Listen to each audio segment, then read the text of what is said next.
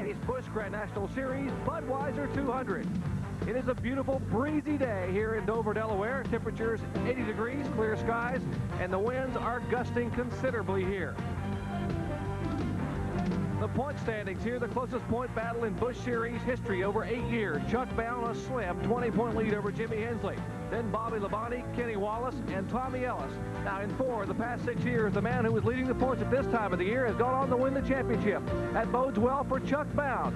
3 wins, 3 poles, and he has completed over 98% of the laps he has run. Hello everyone, I'm Jerry Punch along with our analyst Ned Jarrett, and we have a great deal of racing in store for you today. Now Ned, over the past couple of weeks, the Winston Cup drivers have taken advantage of their vast speedway experience at Charlotte to qualify in the front few rows. But what a difference we have here today. Yes, it is quite a difference, Jerry. Last week it was a 1.5 mile track at the Charlotte Motor Speedway. This is a 1 mile track. At Charlotte, yes, Winston Cup drivers up front at the start and at the finish. But the Busch Grand National regulars have qualified up front here today. I think this track is more of an equalizer for them. It's closer to the 1/2 mile and lesser tracks that they run on a regular basis. So they're able to get their car set up a little better. And of course, it suits their driving style a little better too. But it does make for an interesting starting grid here today. And for more on that, let's go trackside and John Kernan. Very interesting indeed on the inside, Ned. As you see, we've got 3 relatively inexperienced drivers. Patty Moise, Jack Sprague, his first ever visit here to the Monster Mile, and of course Bobby Labonte sitting on the pole. Now on the other hand, on the outside we have the experienced drivers, and that experience could come into play under long green flag conditions, as they should be able to take better care of their tires. Now fuel, they should be able to push it and be able to go with only 1 fuel stop. But gentlemen, I believe that you'll see most everybody take advantage of caution situations to come in and take on fresh rubber. Indeed they will, John. We'll see a lot of pit stops because tire wear has always been a considerable concern here at Dover, Delaware. The 36-car field, but some of the drivers who missed the field had mechanical problems. Kyle Petty, Dale Jarrett had a problem in qualifying, blew the engine in his car after a win last week at Charlotte. 47 cars on hand for a 36-car field, so a lot of drivers, good drivers, had to go home. NASCAR, brought to you by Molson Export. Nothing halfway about it. X says it all. The teamwork has to be perfect, and you have to be quick. Sharp and quick. Competing, trying to win, the feeling of speed, the feeling of risk, the feeling of driving the limits, being right on the edge. Be brave and be afraid. And that's a fantastic feeling. Oh yes, I love it. The Molson Indy. Be there.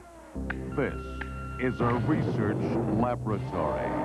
It tries and fails to make Castrol motor oil break down. It's the place where Castrol is torture tested to meet the requirements of those who punish motor oil the most. You. The everyday Canadian driver.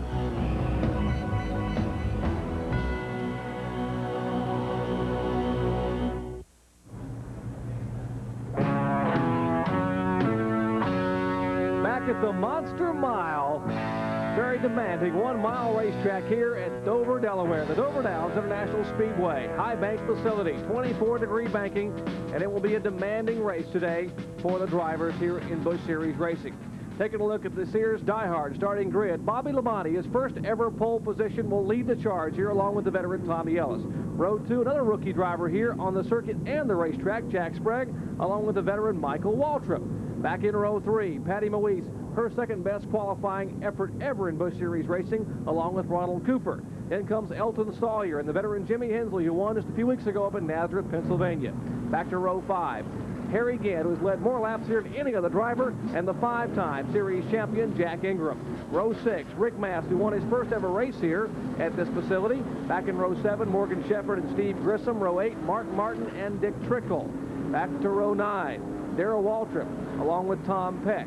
Row 10, 2-time late model sportsman champion, L.D. Ottinger, along with rookie driver, Bobby Moo. Back in the 11th row, Tommy Houston, 2-time winner this year on the tour, along with Bobby Hamilton. Back to row 12, Ernie Irvin, a car we won't watch today, along with Jamie Obey, the 2-time Busch North Series champion. Back to row 13, Ron Lamell Jr., Rookie of the Year last year on the Busch North Tour, along with Kenny Wallace, the Rookie of the Year last year on the Busch South Tour. And row 14, Dave Resendez and Ken Bouchard.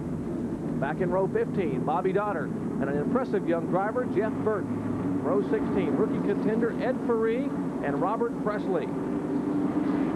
Back in row 17, Dana Patton and Joe Nemechek. As you look at the rest of the starting field here, we'll take a look at Davey Johnson. Added did not make a qualifying effort. He's a rookie driver from nearby Imperial, Pennsylvania. He blew both motors trying to qualify, borrowed an engine from the Elton Sawyer team, and was able to start in the rear of the field. Take a look at this 1 mile facility here. 1 mile, Dover, Delaware. Banking 9 degrees on the front and rear straightaways, 24 degrees in the turn. The qualifying pole speed, 143.885 miles per hour. First ever pole for Bobby Labonte. And we're being joined in the booth this afternoon, a fellow who would normally be in the pits, but has been a little bit under the weather this morning, but will be with us here in the booth on headset, our analyst, Benny Parsons. Well, thank you very much, Jerry. I woke up this morning and thought I had the big one, but that was nice to have a doctor 2 doors down. Dr. Jerry Punch came down, took a look, and said, you better go to the hospital and get checked over. I did, and they said, basically I have an inner ear infection, but I had to take some medicine for that has left me kind of drowsy. So if I fall asleep, well, I don't think I will. Well, this race is as exciting as it's going to be. I don't think I'll have any trouble going to sleep. It's good to have you here, Benny Parsons, who made that quick trip to the emergency room this morning, got some great care, and Benny Parsons and Ned Jarrett will be with me in the booth along with John Kernan pitside as we get ready for Busch Grand National Series racing action from Dover, Delaware.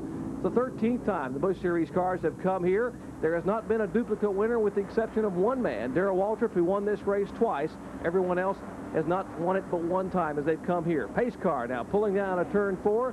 We should be set for an exciting start. Remember what John Kernan said, a lot of inexperienced drivers on the inside row. They take the green flag from Bobby Scruggs. Harry Yant down on the inside back in the pack there trying to get a jump on the start, but I think it sort of backfired on him, Jerry.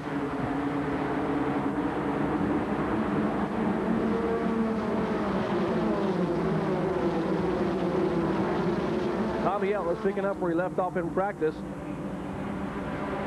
showing the way.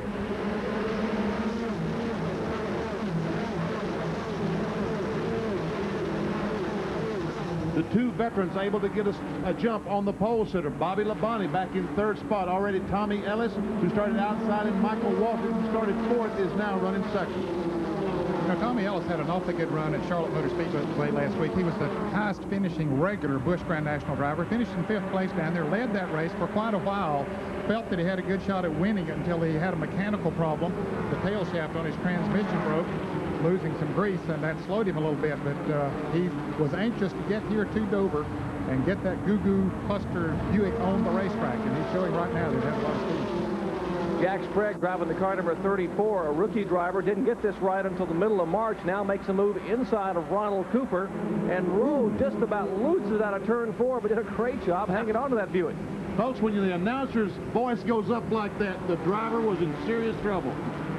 He really was. I expect he had to hold his breath for a moment. Here's Patty Moise making a move as well down on the inside. She's driving the blue and but that's not orange. It's not really pink either. It's a bright color anyway. Car number 45. It's a Buick. That's the car owned by Mike Laughlin, the Buick for Patty Moise. Boy, look at her make a move down on the inside now. Off Sprague. Patty Moise coming off her best run ever in Busch Series competition at Charlotte Motor Speedway. Finished 13th on the lead lap. An impressive qualifying as they nearly come together out of turn 2. Moise trying to keep her Buick. A pair of Buicks. Now she slides beneath the rookie Jack Sprague. And there is Jimmy Hensley, the veteran driver, in the car number 25, the blue machine just to the right of your picture. Jimmy had a good seat for that little action that was going on there in front of him when Patty Moise was trying to make his pass, and Jimmy saw how she did it, so he said, let's see if I can do the same thing. You got to wonder if Jack Sprague didn't heat those tires up a little bit. He nearly lost that car out of turn 4. Now his Buick, the 34 car, drifting up in the turns a little bit, not on the bottom of the track where it was the first few laps.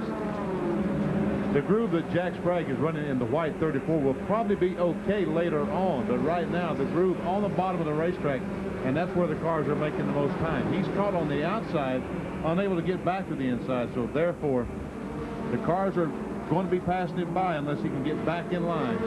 Now this is a battle for 5th place between Jimmy Hensley and Jack Sprague. 4 cars out in front of them, of course, are Tommy Ellis, Michael Waltrip, Bobby Labonte, and Patty Moise. Hensley trying to put his Oldsmobile on the inside to move by the car of Jack Sprague. That's the Frank Cece racing car. John Young, who is the crew chief on that car, former crew chief for Alan Kawicki, back when Kawicki won rookie honors in Winston Cup racing. They certainly put a very strong mount together for the rookie driver, Sprague. He's doing a good job staying up there in that second groove. Now he might have went a little too high there, gave Hensley the opening that he was looking for, and now he makes the pass. And the man we talked about at the top of the show, the current point leader now, Chuck Bound, his car number 63. That's the Nescafe Coffee Pontiac, moves beneath Sprague to take over the 6th spot. And here's Rick Mast in the car number 22, moving down the back straightaway inside of Sprague. Jack needs to get on the inside because this freight train is never going to stop. Now he has moved back down on the inside, but as I was going to say, the freight train was never going to stop unless he got back in the groove. You know, they got some riding on that car, Jerry. I think they just picked up a sponsor as Keystone on the side of the Jack Sprague car, and I think that came about after he had his good qualifying run. It came about yesterday afternoon. They just put it on this morning. Keystone Beer Distributing here nearby, and they certainly felt that the young driver, 25-year-old youngster from Lansing, Michigan, Jack Sprague, has impressed a lot of people by qualifying that car up in the first few rows. We're in the early laps here in Dover, Delaware. Tommy Ellis picking up where he left off in practice as the quick cars. He leads the way, but Michael Waltrip closing in. Early action here in the Budweiser 200 at Dover Downs International Speedway. Tommy Ellis trying to pick up his first one ever in Dover, Delaware, but a lot of veterans challenging. We'll be back after this.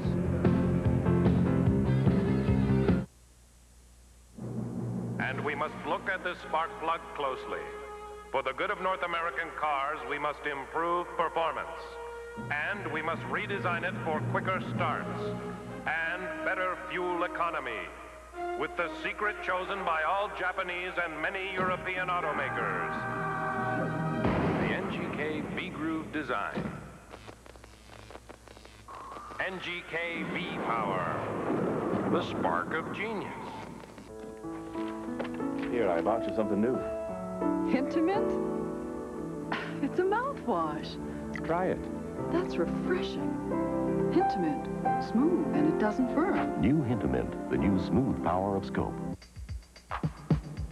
All right, brace yourself.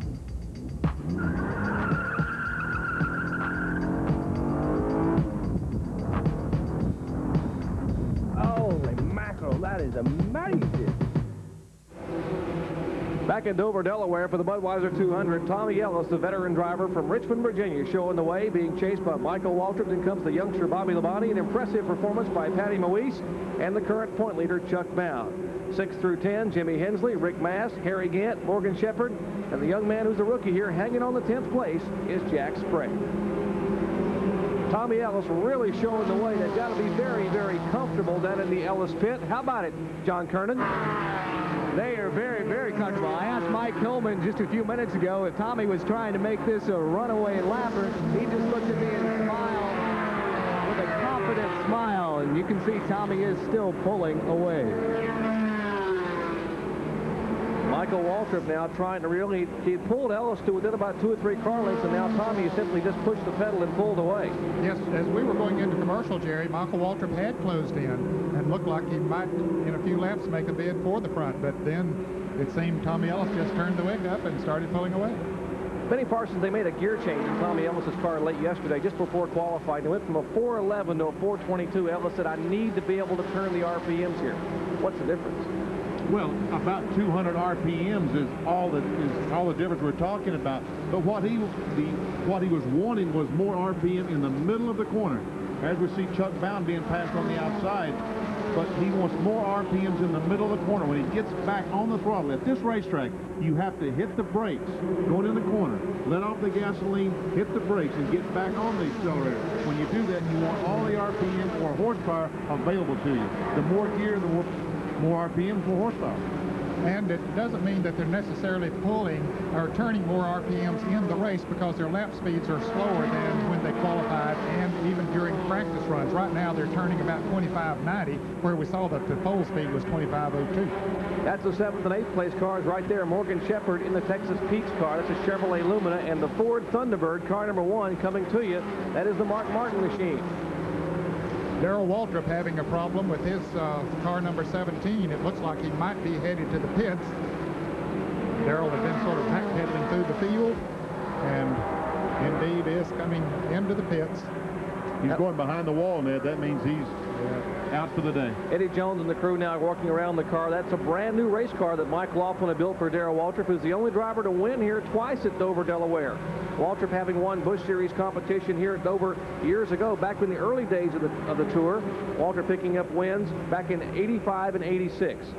Here's a battle for second place. Bobby Labonte has caught up to Michael Waltrip. He had dropped back more than a second behind Michael Waltrip. That is for second position. You can see Tommy Ellis on the left of your screen out front. But now, young Bobby Labonte in the Penrose Sausage Oldsmobile making a bid on Michael Waltrip. John Kernan talked about the rookie contenders. The pole sitter, Bobby Labonte, there in third spot. But again, his first race here at Dover. We didn't expect him just to go out and run off and hide. As a matter of fact, to be where he is, I am fairly impressed with his performance so far. He has impressed people all year long, and the first person to him yesterday after he qualified and set the pole time here was older brother Terry Labonte. He came up and shook his hand and said, "I'm buying dinner tonight, little brother." Bobby Labonte, remember last time we saw him run so well at Darlington on our ESPN coverage, he finished second down there in this same race car. There goes Jimmy Hensley by the Chuck Bound automobile, and Bound, the point leader, seems to be a little bit off the pace. Looks like the car may be backing up just a little bit. Yeah, he has moved to the inside and let several cars pass him on the outside. That car is definitely not up to full speed.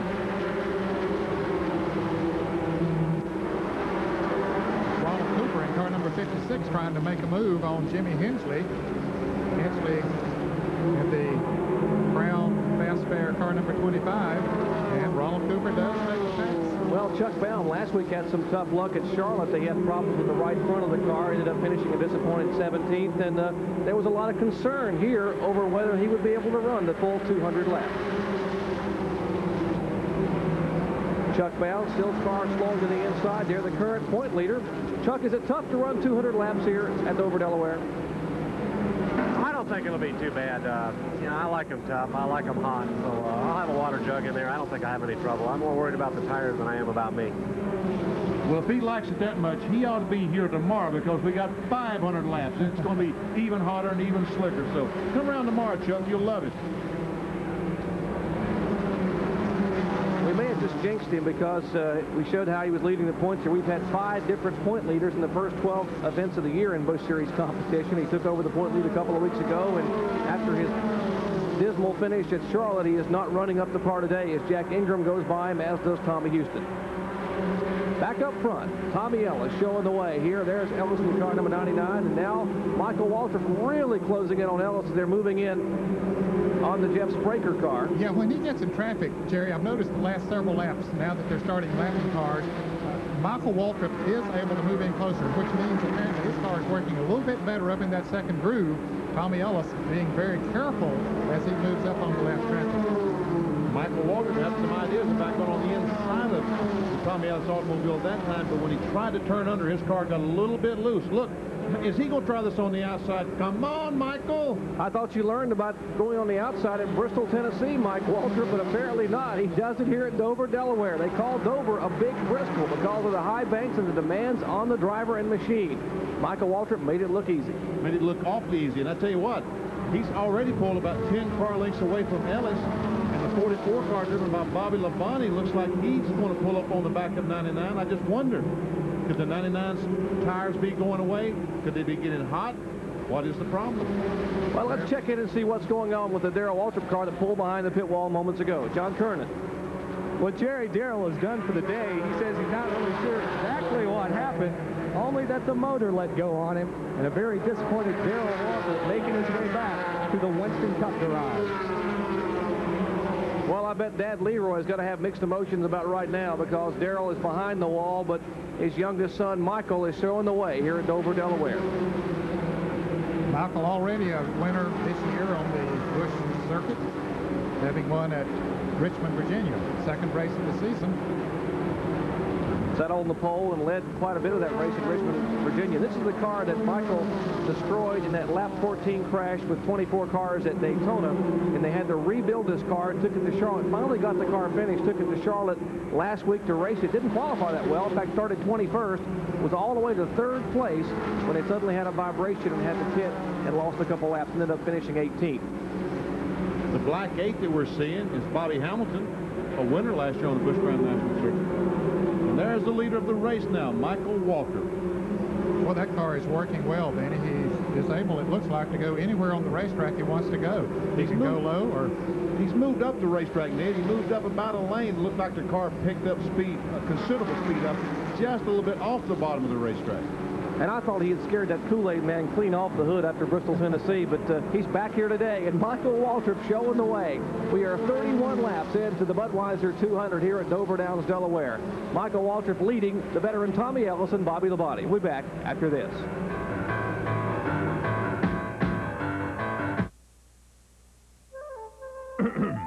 Here's to McCain from the tiny and the small. For McCain Jr. Juice is the best taste of all. McCain Jr. Juice from Superb Concentrate is just enough juice and deliciously great. So let's have a Junior and drink from the box. Uh-oh, time to split. Here comes the fox. McCain Jr. Juice, the just enough size. So what's little dandruff? Okay, imagine you're at the social event of the year, and your dream girl says hello, just as you do this. Her first impression? What a hunk. Only a few flakes. Give me a break. The breaks are you never get a second chance to make a first impression. So? Try this. Head and Shoulders? But you don't have dandruff. Your hair looks great. Bingo. Head and Shoulders, because you never get a second chance to make a first impression. Back at Dover, Delaware, 27-year-old Michael Waltrip showing the way with the Kool-Aid Country Time Pontiac here in Budweiser Racing, the Budweiser 200 Busch Grand National Series. Michael Waltrip having qualified that car in 4th spot. They were chasing for a while the car number 99 of Tommy Ellis. And there's the Ellis machine as he's now being reeled in by Bobby Labonte. Only about 4 car lengths. Labonte is the car number 44. And there you see him coming out of turn 2. Average speed thus far 138.996 miles per hour. Race record 118.285. That record was set, by the way, by Michael Waltrip when he won here back a couple of years ago in September of '88. Let's check in the pits with John Kernan. Well, the reason Tommy Ellis is slowed a little bit on the track, Mike Hillman says Tommy radioed in and is complaining that the car is just a bit loose. So they're biding their time right now, waiting for a caution flag so they can come in and put on a couple of fresh tires. Chuck Bound, the points leader of the Busch Grand National Tour, is also slowing down. He has called in and said that he has broken a right rear shock. So some problems with Chuck Bound also. Well, a tough break for Chuck Bound. He's broken a right rear shock. Last week in Charlotte, he broke a right front shock and also had part of the spring and A-frame come apart on the car. That's what cost him that 17th place finish at Charlotte Motor Speedway. So the last couple of weeks, not a great deal of luck for our current point leader, Chuck Bound. This is 2nd and 3rd place we're seeing there. Tommy Ellis in the Goo Goo Clusters Candy Bar 99 and the Penrose Sausage 44. Bobby Labonte. Now they're running 2nd and 3rd. Now 4th and 5th are a couple of veterans.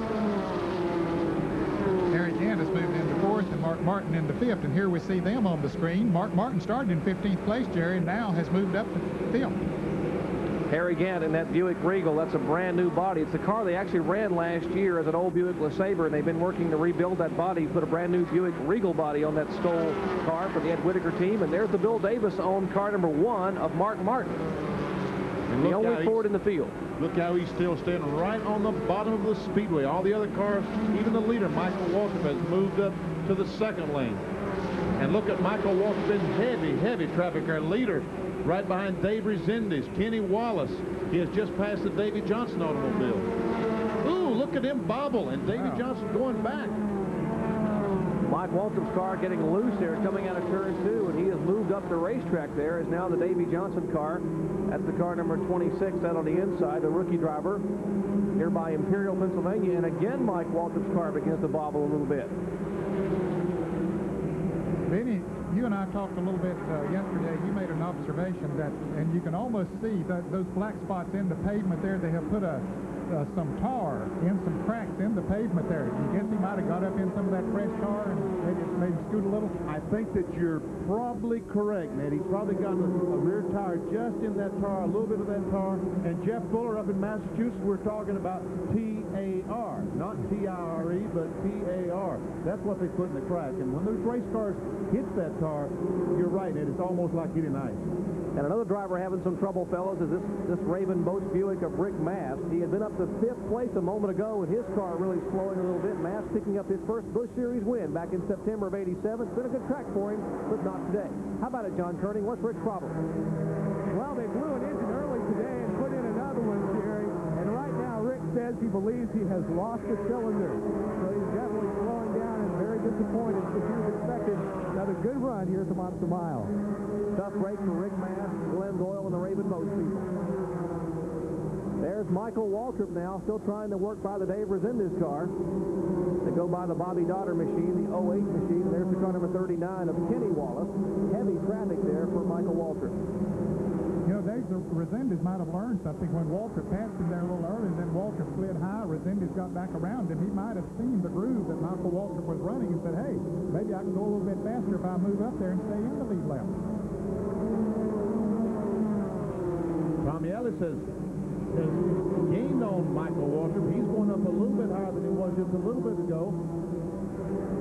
He has gained on Michael Waltrip, but it may be because Waltrip is caught in the traffic and behind Resendez and not able to get by him. Well, he has pulled away from Bobby Labonte back there. Labonte was right on him a little bit ago, Benny, so it looks like maybe Ellis has picked up a little speed, and it could be that he's learned that his car will work a little better. They said it was loose, and most of the time if you're running on the bottom of the racetrack, a loose car is a little tougher to handle down there, so it might be that he's just finding the second groove is better for him. There we see Michael Waltrip just go Tommy Ellis, the second place car.